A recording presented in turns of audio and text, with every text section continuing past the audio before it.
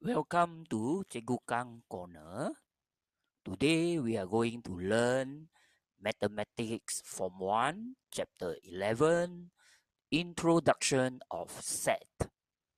So, what it means by set? Okay. Set means the objects which have common characteristics.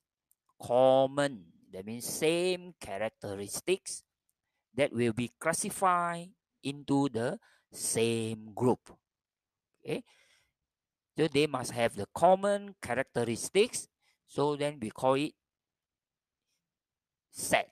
Okay, this group we call it set. Okay, look at the example 1.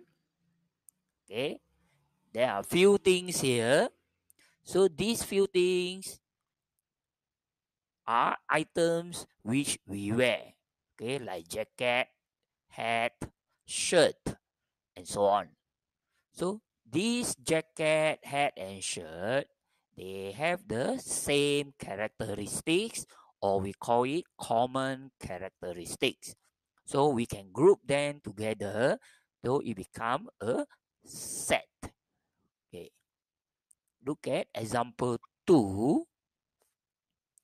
Okay.